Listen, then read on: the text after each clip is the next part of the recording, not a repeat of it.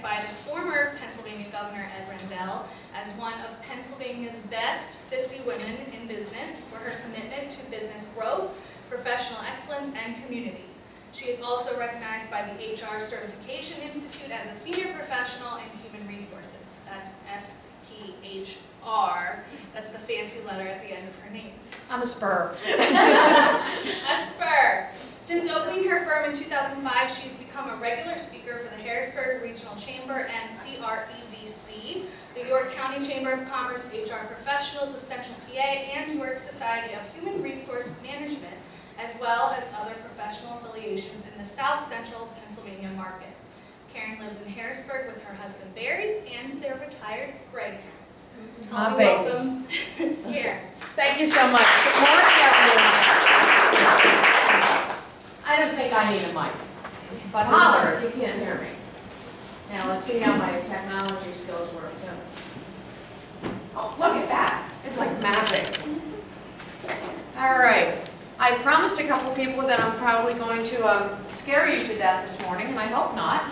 But in human resources, it is very true that what you don't know can hurt you.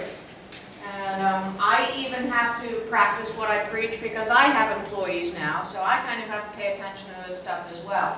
And it's funny, physicians are their own worst patients, and I'm probably my own worst client. But so there were 99,947 employment lawsuits filed in 2011.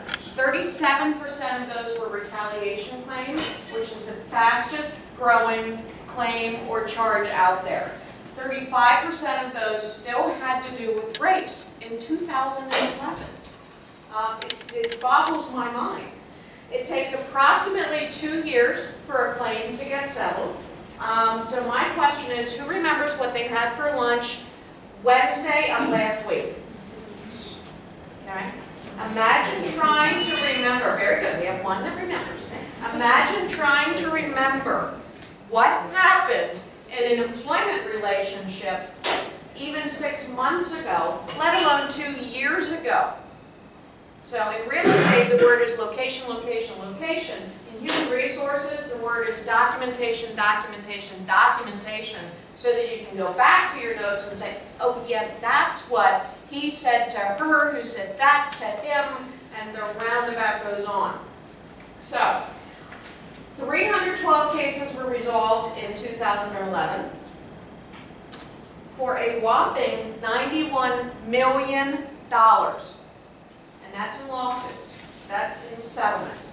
So that works out to, oops, see, I'm not good. That works out to $292,000 on average. And I don't know about you guys, I don't have an extra $292,000 lying around in my business checking account, or quite frankly, even in my personal account. My building isn't worth $292,000. My home isn't worth $292,000. So if you do have that laying around, then you don't need to listen to me for the next hour. You're good. Actually, not 40 minutes. I'll try not to. I'll scare you for a little bit, but not bore you.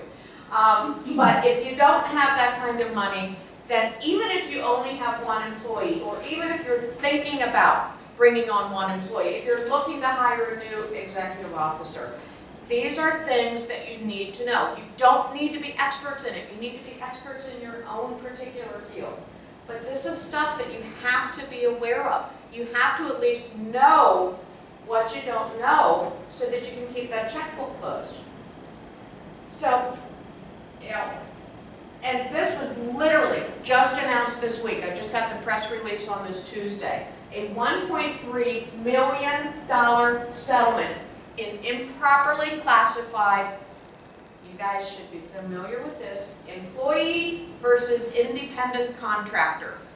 This is the largest settlement to date in that particular area, where the company had their employees improperly classified as independent contractors instead of direct employees. So they also failed to properly record and maintain time records. And who is the legislative body going to listen to? They're going to listen to the employee that walks in and says, Dick, here's all the hours I worked. And then they're going to come and say, Karen, what do your records go? And I'll go, they were an independent contractor. I didn't keep track of their time. They billed me for it. They're going to go with the document that's been presented, whether it's right, wrong, or indifferent, but that's the document.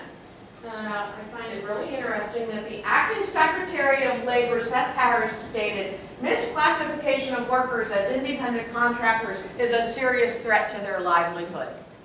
I've also sat in a congressional hearing where the Fraternal Order of Police Association director argued that it was important that Act 47 not go through, because not override union contracts, because then the individual police officers would have to pay for their Uzis out of their own pocket. Yes, they said that in the legislative arguments in support of, I forget the act that overrides Act 47 when it comes to union contracts, but so they can say a lot of things.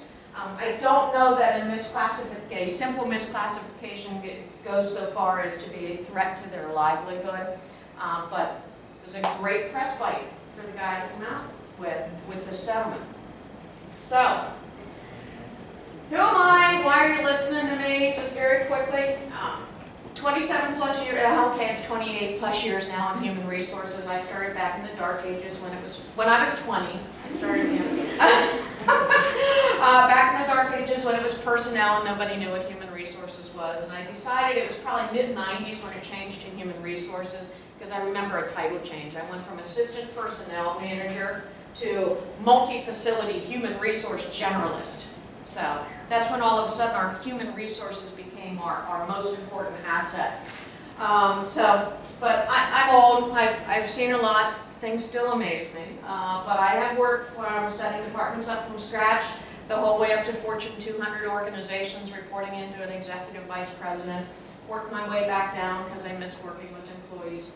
But the organization's mission now is to provide realistic, affordable human resource management services and solutions on-site, on-call, and only as needed to help you eliminate the issues, challenges, and frustrations of being an employer. But the other important thing is, I'm a small business and I'm a small employer as well, so I get it. I understand there are decisions that need to be made every day that have risk involved. And that's okay, you have to make those decisions. What's important, though, is that you know what the risk is so that you can make an informed decision. So, how human resources and kind of being aware can help you keep that checkbook closed from having to write that $292,000 check. By the way, that's usually written to the employee that you fired because you didn't like them anyway, or they were a waste of the paycheck that they were collecting at the time. Oh, and the $292,000 is generally tax-free to them because it really isn't wages. But it's not a tax write-off for you, so it comes right off the bottom line. There's just so much good stuff about this settlement. But anyway, what you need to know, and what you absolutely need to know, what you need to go back to your offices with tonight or tomorrow, so that you can be better prepared and better aware. Those are the things I want to hit on for you this morning. It's not reality TV, but some of this stuff is real, and some of the stories that are shared have really happened, and you know what, 28 years and in business for 8 years, and my mind still gets boggled by some things that come out of employees' mouths, and some things that come out of business owners' mouths. But these are things that you absolutely cannot afford to ignore. As easy as it would be to just say, oh, you know, it's going to go away if I don't pay any attention to it. But my goal also is to help you keep your money. Usually don't have time for individual questions while I'm presenting because they're generally too specific also and may involve some personal and confidential stuff. I will stick around as long as you need me afterwards if you do have individual questions. You'll have access on my website to Just APA Builders Association spot as well if you need to reach out to me. So my question is, do you really want this guy knocking on your door tomorrow when you go back or any time in the near future? I will tell you they don't usually carry nightsticks, they're not usually armed, but they will have a badge. More importantly, they will have a really big citation book. So what you need to be aware of are regulations by employee count. So remember I said, even if you only have one employee, I'm up to 4 employees, so in the state of Pennsylvania, I fall under the Pennsylvania Human Relations Act. And I only have 4 employees. So I have to have non-discrimination policies in my company. But at 1 employee, if I have a government contract, or I have a government organization, I have to have a drug-free workplace, which means I have to have policies in place for making sure my employees didn't do drugs before they came to work for me, making sure there's an education and awareness program in place for them. That's with just 1 employee. Equal Pay Act. Now, if you only have 1 employee, you're pretty much paying them equally. But as soon as you get a second employee, you need to make sure, male, female, black, white, yellow, purple, they need to be paid the same, in essence, for the same type of work that they're doing.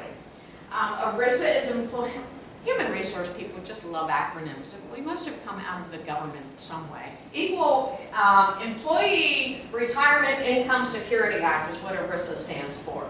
Fair Credit Reporting Act, believe it or not, that crosses into employment and human resources. The minute you go to do a background check on an employee, the background check falls under the Fair Credit Reporting Act, and you have to notify that candidate of their Fair Credit Reporting Act rights. In the event that something comes back negative and you choose to not move forward with hiring them, you need to send them the Adverse Fair Credit Reporting Act letter that says, here's the agency that told me this about you. It's between you and the agency to straighten it out, but here you go. Here's the report that I got. So this is just another one of those things that in human resources you wouldn't think that it would even come to bear. Fair Labor Standards Act, that's the one in employment, independent contractor, employee, the IRS gets involved in that. By the way, that $1.3 million settlement, that came down from the Fair Labor Standards Act. I promise you, the next people that will be knocking on their door are going to be the IRS, because, oh, employment taxes on all those wages that you misclassified. You owe us. Oh, unemployment insurance that you didn't pay, because now they're employees. Oh, and that's going back 2 years also. So they're all very closely related when they work together.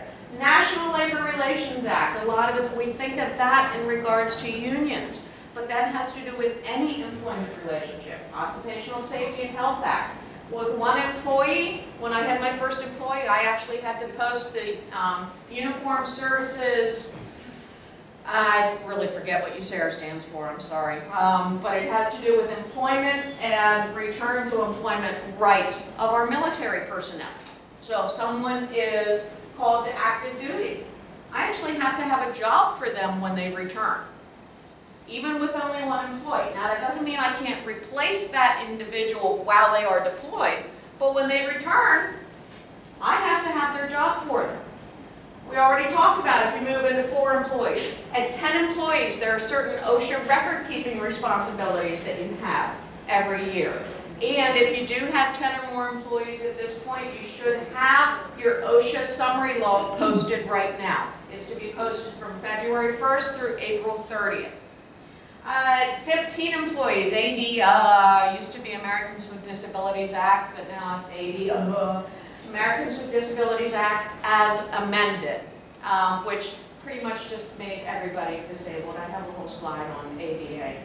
Let's see here, we have Title VII of the Equal Employment Rights Act. That's the biggie. That's the race, color, religion, creed, national origin. Sexual orientation is not there yet. It is coming to the state of Pennsylvania.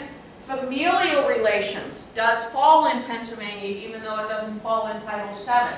So I cannot discriminate against somebody because they have children and they're not married, or because they are married and don't have children. That's what the familial relationship is.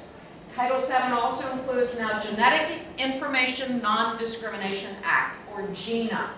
So everybody looks at me and says, what in the world is GINA? I use myself as an example with that. I'm a breast cancer survivor, yay. 13 years now, yay. But I went ahead and I had done what's called BRCA testing, that is genetic testing. I actually got it approved by the insurance company, surprise, surprise. But anyway, they do testing to see if, they do 2 different types of genetic testing, to see if you have the mutation for breast cancer and to see if you have a mutation for ovarian cancer. Fortunately, my testing came back fine. I don't have any genetic mutations, maybe a little psychological, but you know, what's life without a little bit of fun? Now, let's say that something had to come back and I was determined that I would most likely, no guarantee, but I would most likely develop ovarian cancer. Who in the world wants to insure me? Because I'll tell you what, that's going to cost the insurance company a lot of money when I get ovarian cancer. But remember, it's just, I might get it. But let's say an employer finds that out and they decide, boy, I really don't want that risk on my insurance plan. And then they don't hire me. That's genetic discrimination. I will tell you from my heart of hearts, in 28 years of doing this and working for some pretty big companies, I've never quite gotten that personally involved in a candidate's background, where I've gotten genetic information, nor do I know that, I think I'm wise enough to know that might develop and will develop are 2 different things. So I've never been aware of anybody being genetically discriminated against, but apparently it happens because we have a law for it now. Let's see here, at 20 employees, your Age Discrimination in Employment Act. Is there anyone in the room under 40? I remember, yay! Fibbing. I remember starting as a rookie in human resources, remembering 40, I understand why those people need protected. Why I can't discriminate against them because they're over 40, because by God, they're old. Oh my gosh. Then I turned 40 and went, what the hell? I've still got lots, it's 30 years until I can retire yet. I'm not even halfway through my career. Over 80% of the workforce is actually over the age of 40 now. But there are still Age Discrimination in Employment Act claims coming out, and most are having to do with reductions in forces and separations, because who's the easy one to pick? Oh, the one that's been with the company for 30 years and they're making $100 grand, where I could go out and I can hire a rookie a couple years out of college and pay him 30 grand. So it really has more to do probably with tenure and wages than it does with age, but if it gives the appearance that it's age, it would fall under the Age Discrimination in Employment Act. COBRA, how many people know what COBRA stands for? All right. Consolidated Omnibus Budget Reconciliation Act. That's what COBRA stands for. What I don't have on here actually is when you, in Pennsylvania, if you have between 2 and 19 employees, you still have to offer a form of COBRA. So if you provided medical coverage and someone leaves or loses their coverage, you have to offer them the opportunity to continue their coverage. At 50 employees, do we have anybody in here that has 50 or more employees? Or any of our members have 50 or more employees? Okay.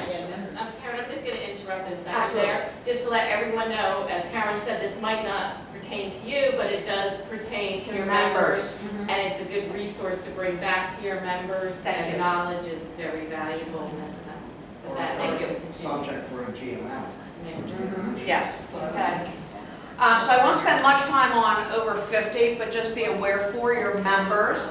Help them understand that if 50 employees, if they have government contracts in excess of $50,000, they may have to keep affirmative action plan statistics and reports, which has to do with how their population mirrors their community's population with regards to race and ethnic background. And also 50 employees family medical leave. Now, of interest and of note to those with fewer than 50 employees, the courts really are looking at your leave of absence policies for medical and serious health conditions. And they are expecting employers to kind of mirror FMLA nowadays with providing 12 weeks of unpaid leave or some reasonable accommodation. At 100 employees, there's WARN, which is basically an early warning notice if you have more than 100 employees and you are eliminating a third of the population through downsizing or restructuring. you need to provide a minimum of 60 days notice or 60 days pay in lieu of notice, and an EEO-1 report which gets submitted to the government. So, okay, that's what y'all need to know. Like, if a company said, oh, we need one employee and I don't want to hire you because you're black, that person has no rights. Yes, Wow. under employment legislation. Now, in that particular situation, what would happen is they would probably have a private, a personal civil litigation Right, suit but there's under no those circumstances. federal- There is no federal or state That's- protection. So quite frankly, if up to 3 employees, discriminate on one. Please don't. And don't say that I said to do it, oh my Lord. But you're right. Okay. But generally, particularly as business owners, it's not good business to discriminate. Just because the government doesn't tell me I have to do it, it's not good business. Because I'll tell you what, stuff like that will spread like wildfire. But there's two sides to every coin. So, you know, the example that you gave a little bit ago about the person that's been with the company for 30 years is making double the cost of what we can get a 20-year-old. Yeah. So in these times of tight budgets, we need to lay people off at times. And who do you look at? The most Right. expensive person. Well, we don't have to worry about them coming back to get us when we truly did it for budget reasons, but they're coming at us for age reasons or Absolutely. color or creed or whatever. Yeah. So there And really one- are two sides to these things. One thing I tell all my private clients, people could sue you at any time for any reason. Doesn't have to be well-founded. And the important thing to keep in mind, if you get a letter from the Pennsylvania Human Relations Board, or you get a letter from the EEOC that says someone has brought a claim against you, that's their job. As soon as a claimant goes in and signs on the dotted line, it is the Pennsylvania Human Relations Commission's responsibility. It is their job to investigate that claim, whether it's founded or not founded. They are just doing their job. It's our job to make sure we can quickly and easily defend that our decision was based on business reasons. That's why document is so important. So who's minding the store? I'm sorry, there's one Sure. last question. When you said employees, does that include, is it like heads? In other words, if I have 4 part-timers, do I fall into that? Or Yes. if it's, so it's It's bodies, so- it's bodies, it's paychecks, okay? Some of the regulations go on what's called FTEs, or full-time equivalents. So you might have 2 part-timers that would equate to 1 full-time equivalent, okay? But where you need to be careful is things like COBRA. That's looking at heads. It's not looking at people that are eligible for your benefits, so your part-timers might not be eligible for your benefits, only your full-timers, but they're looking at heads. If I have 20 heads, or I'm giving out 20 paychecks, I fall under federal COBRA now. I might only have 5 people eligible for my medical plan, but because I have 20 heads, I have COBRA responsibilities. That's a great question, though. Best rule of thumb for risk avoidance is go up to the next level to make sure that you're protecting yourself best. Okay? With the exception of things like family medical leave, you want to be careful with that. You don't want to get yourself committed into having to go by those very strict guidelines, because under 50 employees we do have some flexibility with our leave programs. 20 employees. A lot of, when it comes to COBRA, carriers are very, very cautious about when they will allow you to let somebody be on full COBRA. Mini COBRA is 9 months, full COBRA is 18 months. So the carriers are of particular interest in how you're administering your COBRA program. They should help you with that as well. Yep. Just for one, going back to the head count, just so you know. Yeah. My association, I Okay. have myself, Okay? 3 full-time and 1 part-time. Okay. That makes the company having 5, Yes. not yourself, correct? Yes, if you are getting a paycheck. Now, That's fine. I just changed to an S corporation in 2012. Prior to that, I was a sole proprietor and I was not getting a paycheck. I didn't count at that point. But now that I get a paycheck, I count in my head count. So that's what threw me from over the line. mean, which is good because I'm getting a paycheck now, but you know, darn it, I have to follow those pesky laws. So, who's minding the store?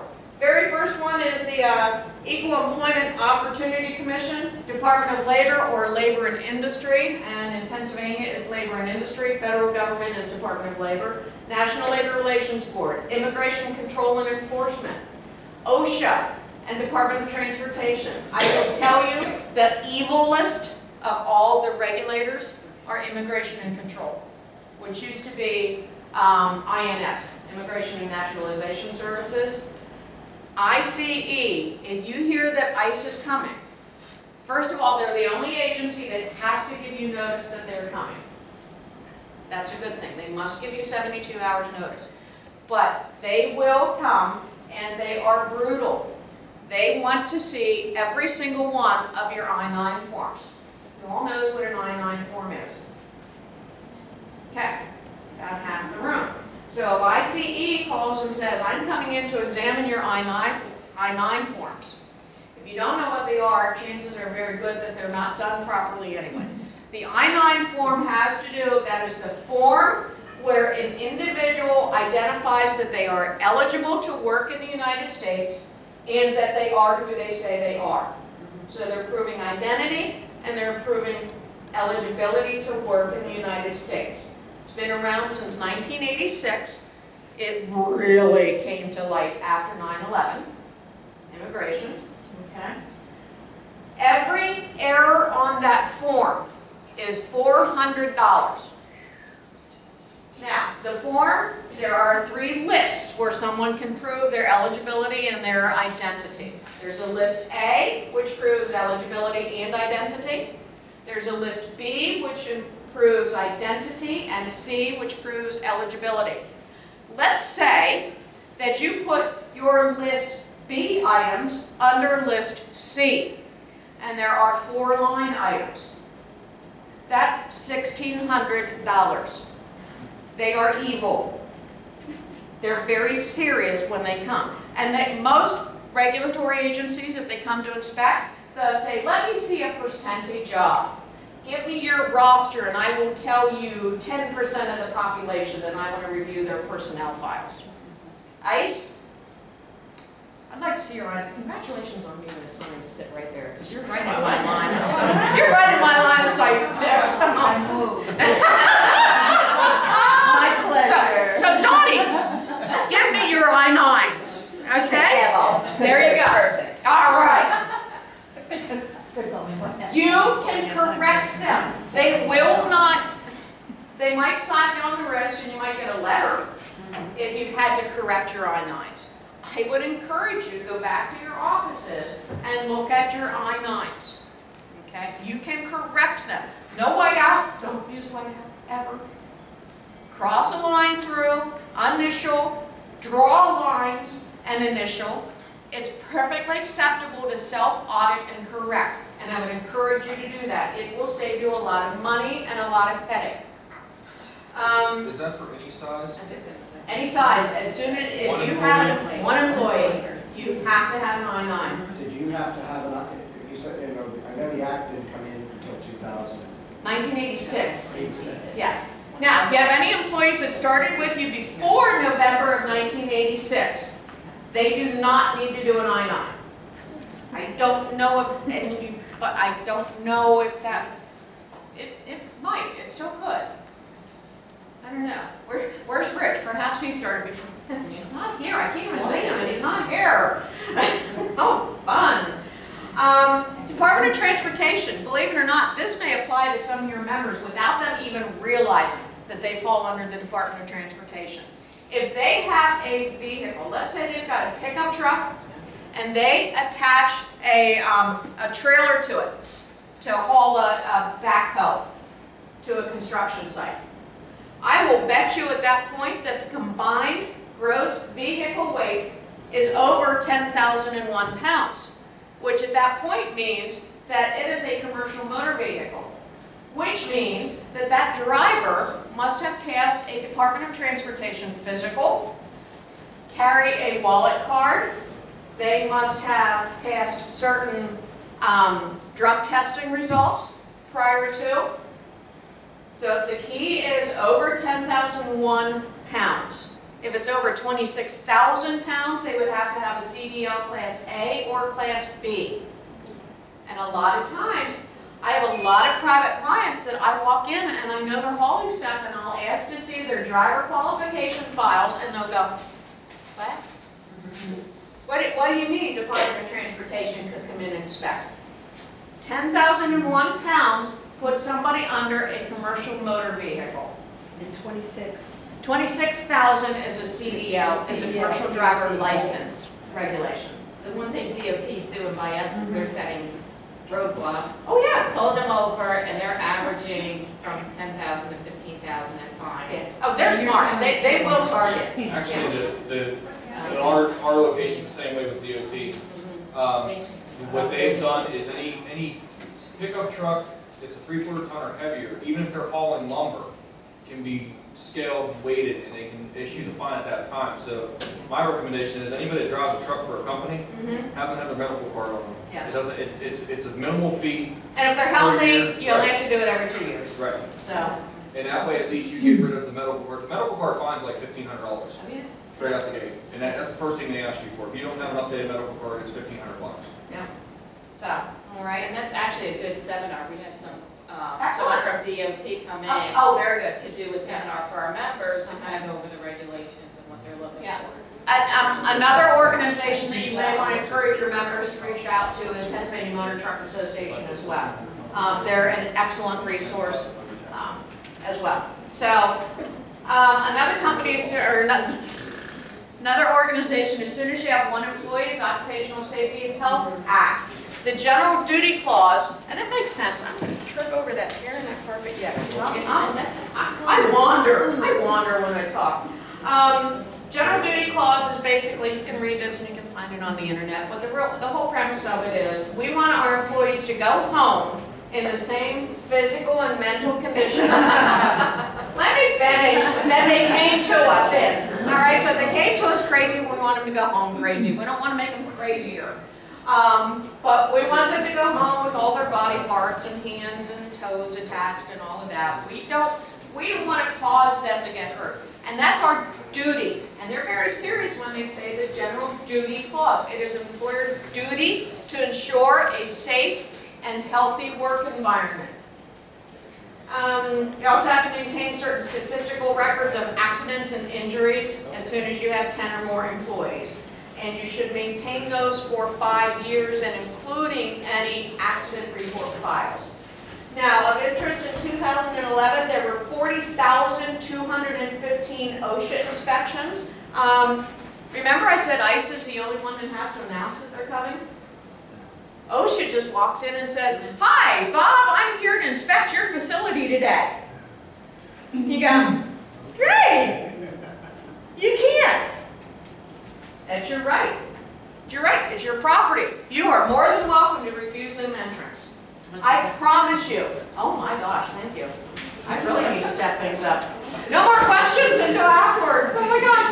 I promise you, if you say no to an OSHA inspector, they will be back before close of business that day with a warrant and 5 more officers. I promise you that.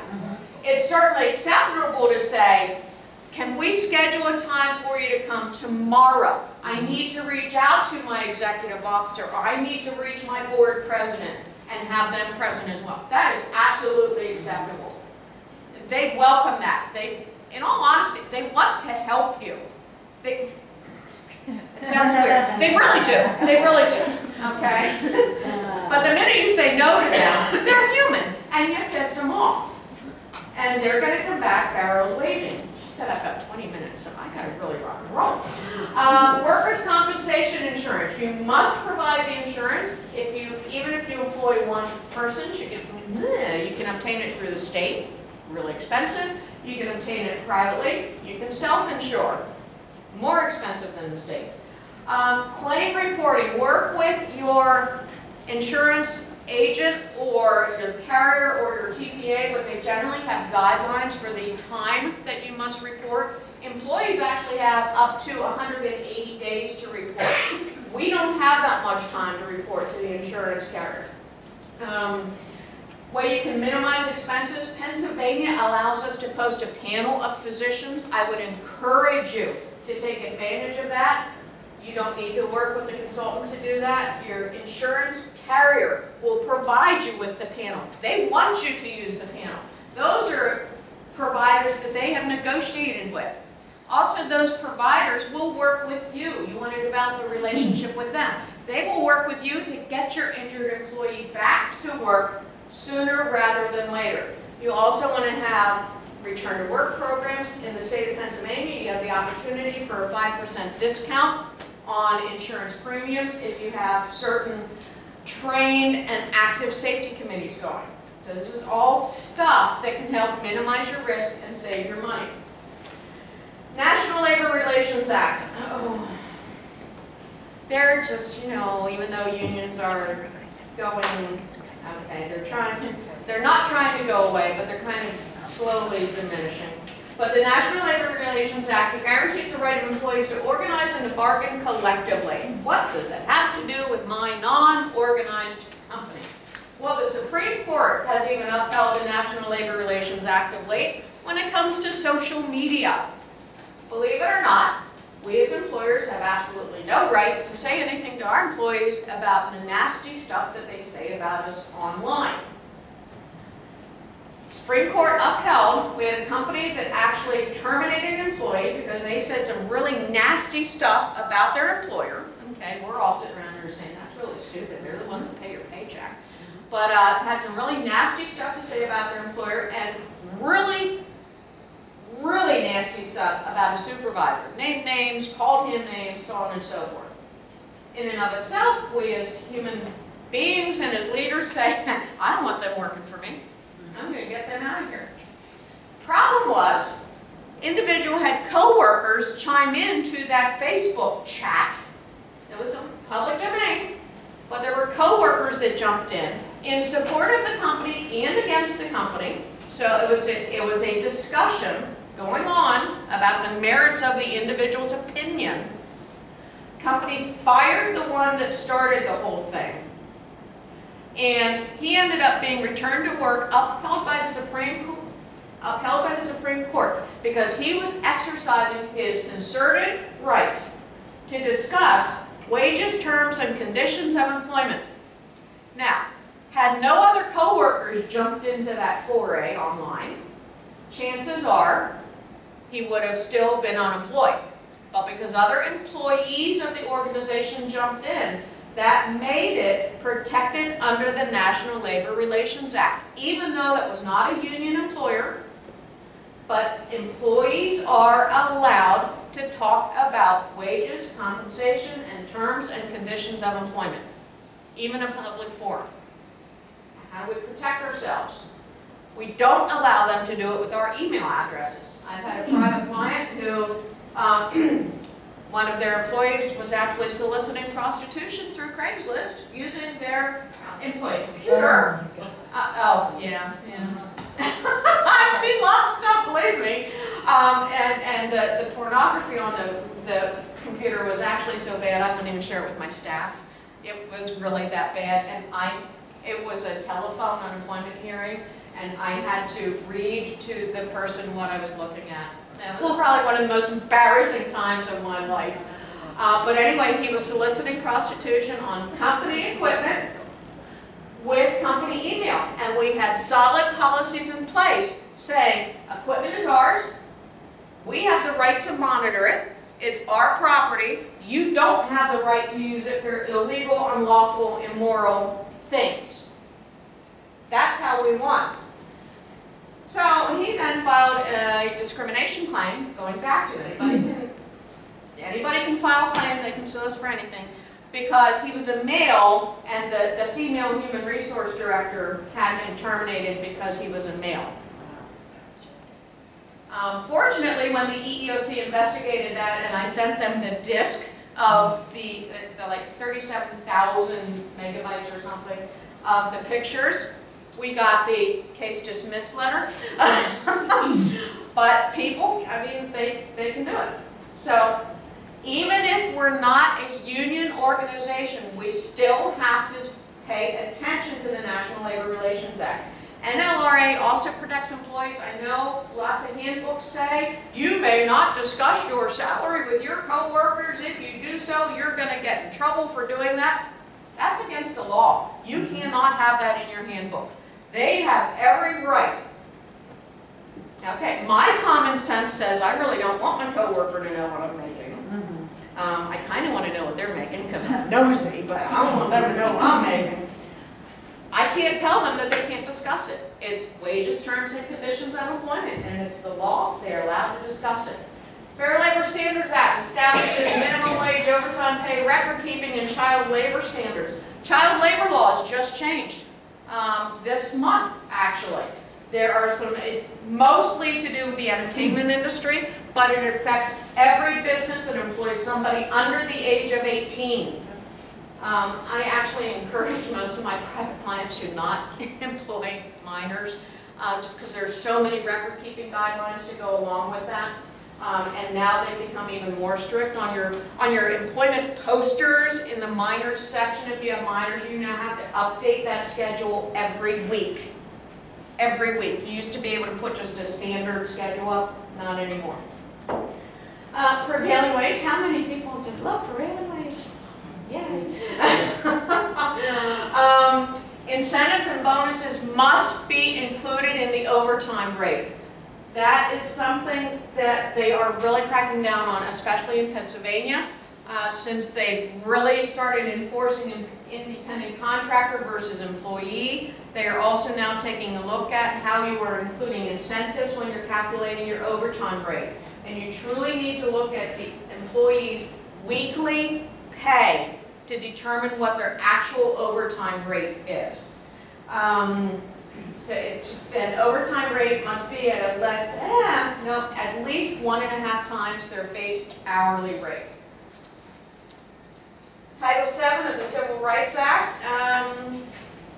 Sexual harassment falls under this. Sexual harassment actually falls under the guidelines of no discrimination based on gender. That's why it falls under Title VII. Probably the most interesting private case I ever had was male on male. That was quite an interesting case, and it came down to a he said situation until at the end of the interview, the young man stood up and said, "You want to see it too?" I just kind of stood up and said, "You are so fired." Up until that point, it was a he said, and there was not a thing in the world I could have done to him or that the company could have done to him, until he just apparently had to show it off. So, you know, human resources is so much fun. Now, you know, a lot of joshing and a lot of kidding as people were walking in. But one thing you really have to encourage, especially in your offices, you don't know who might overhear that and who might be offended. Sexual harassment and other unlawful harassment really falls down to the impact, not the intent. I was only joking is not a defense, and it might have been the funniest joke in the world. But all you have to do is offend one individual with that. So, you just need to be very careful. And I promised you we'd talk a little bit about Americans with Disabilities Act as amended. It's kind of always been in place in the state of Pennsylvania anyway, where you make accommodations for people. You do what you can to help anybody work. And it was the Vocational Rehabilitation Act of Pennsylvania, which was the forerunner to the Federal Americans with Disabilities Act. The change came about, the as amended came about in really defining perceived disability. So if someone walks in on a set of crutches, they kind of hobble in to apply for a job, and Dick, you turn to Dottie and say, "I wonder what their disability is." You have just made them protected by the Americans with Disabilities Act because you have perceived them to be disabled.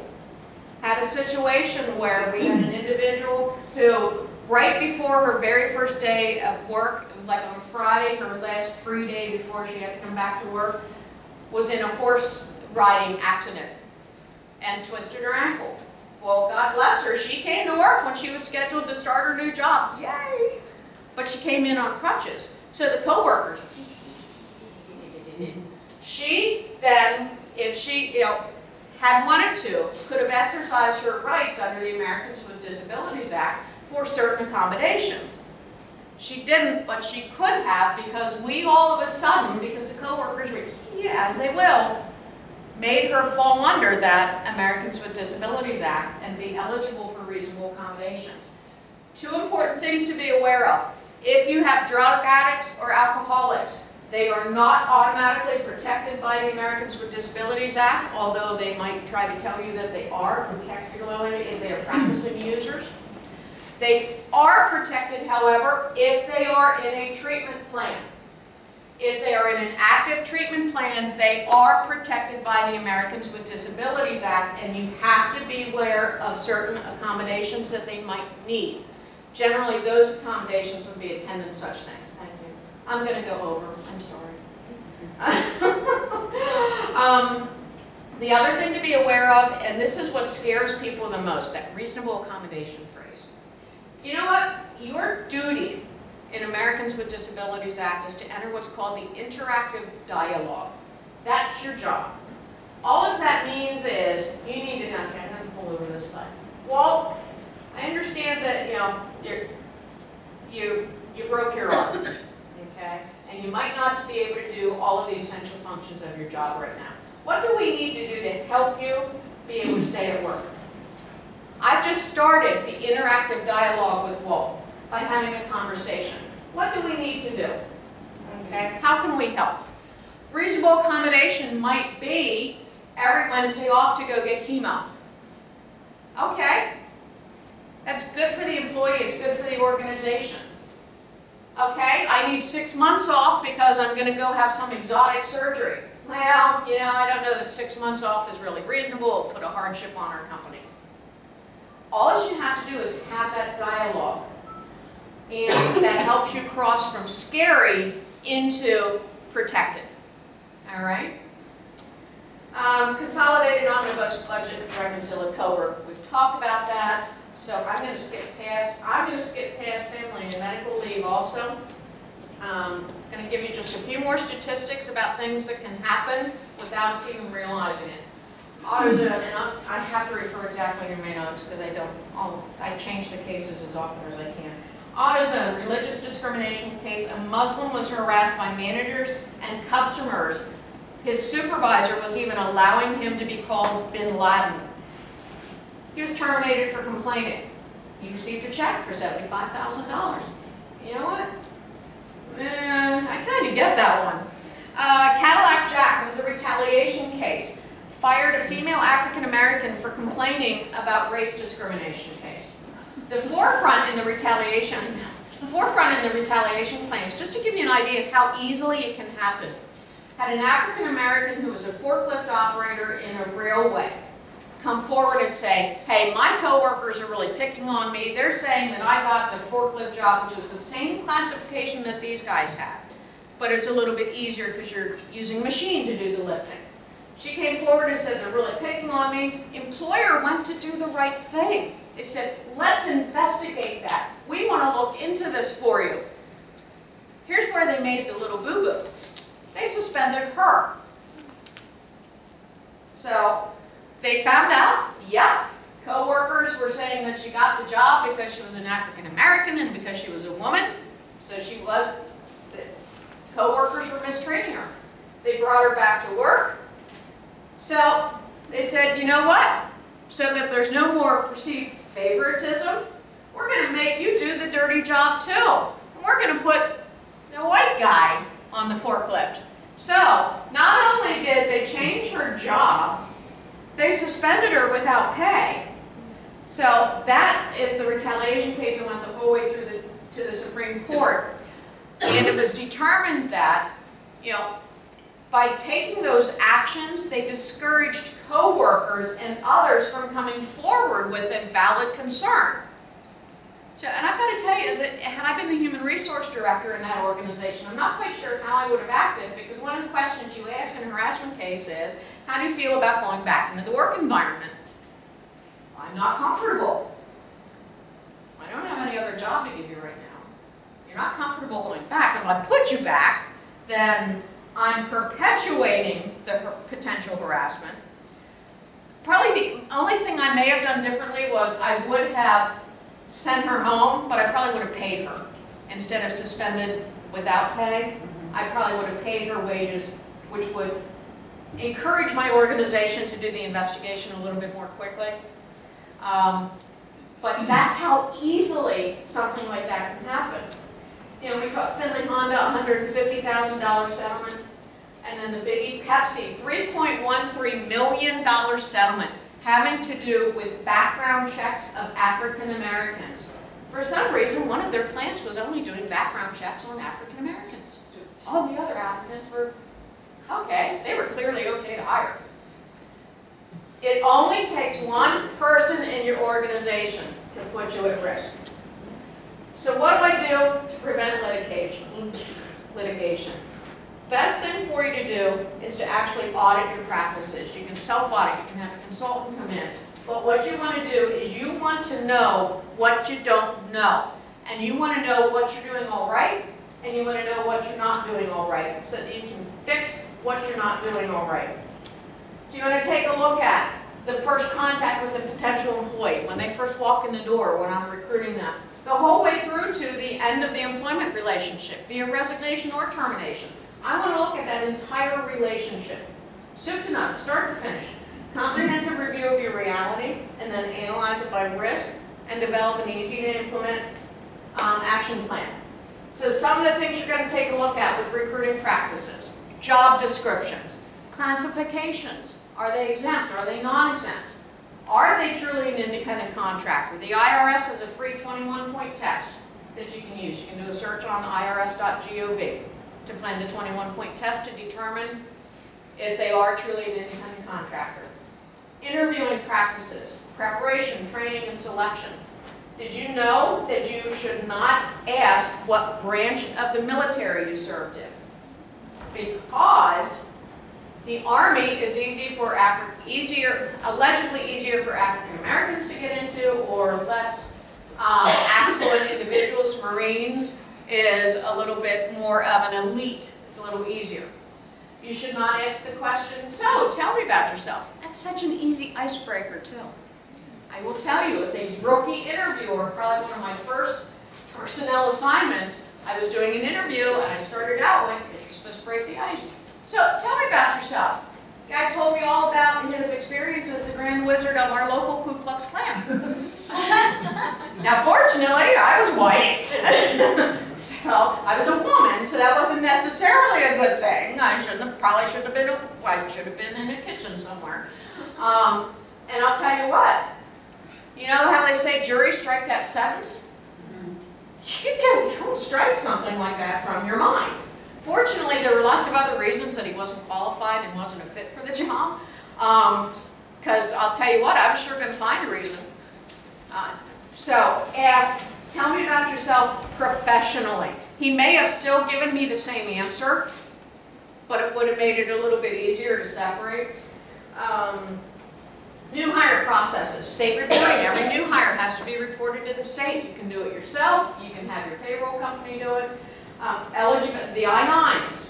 Pennsylvania Act 32. Oh, yippee. Pennsylvania now has its own local tax form. Paperwork Reduction Act. Yay.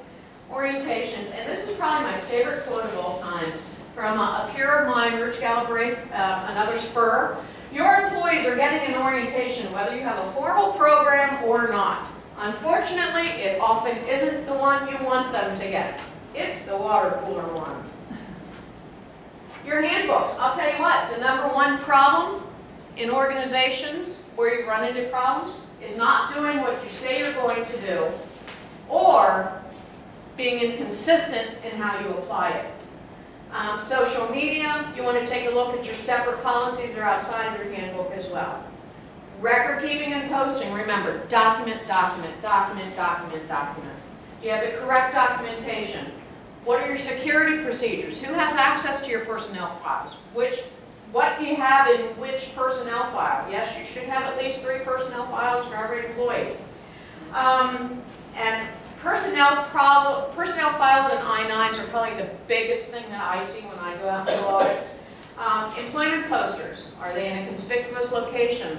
Employment posters have just changed again. Fortunately, the NLRA Act does not have to be posted. They're still arguing whether we have to post that or not. So don't post it yet, you don't have to. But Family Medical Leave Act poster just changed. So you need to be aware of that. Take a look at your job descriptions. Do you have your ADA requirements in? Or do you have a statement about physical and work environment requirements necessary if you are going to enter that interactive dialogue? Are they consistent? What's your practice for updating job descriptions? Are your evaluations consistent, fair, and understood? Not only by the employee, but by the evaluator. Is everybody evaluating in the same way?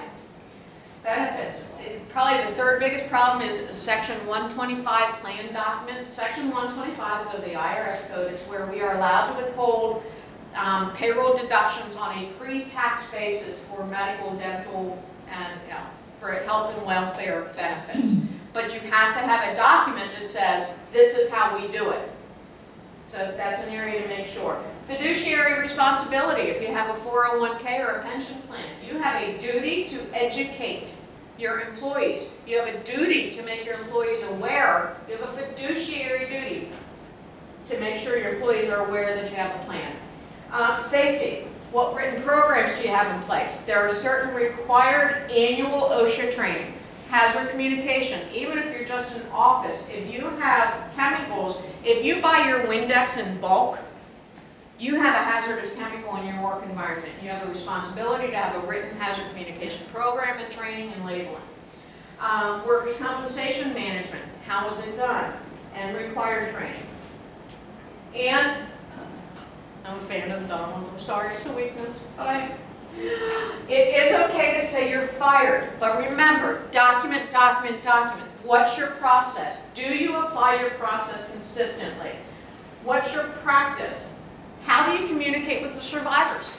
Something as simple as letting everybody know that, Rich is no longer with the company. End of discussion, no more. They don't need to know the details. Then an action plan, usually your first items should be those that are regulatory and legal in nature. Next would be practice and consistencies. And then last would be more along the lines of best practices of what you want to implement. So that gives you an easy way. It's not so overwhelming. Okay, this is what I've not been doing right. This is what can really get me in trouble. This is what I need to straighten up within my organization. And then, a year from now, this is some stuff we'd like to implement so that we do it better and make our jobs easier. So do that so that you don't go back thinking, oh my God, we don't do anything right. Because chances are, you do a lot of stuff right. Find out what you don't do right and focus on that. So, how far over did I go? 10, but you started a little bit late. All right. As a special thank you, I leave Sunday on a cruise, so don't worry. We have it is Carnival. It's Carnival Glory. We've decided they're probably the best cruise line to be on right now because they're going to be so hyper-vigilant. But I will tell you, I'm going off the grid. I'm turning my phone off and my social media off, but I do promise you, the minute anything goes wrong on that ship, I'm going to be the social media queen. So keep an eye on @HRResolutions on Twitter, because Carnival will pay me to shut me up. Because everyone will feel my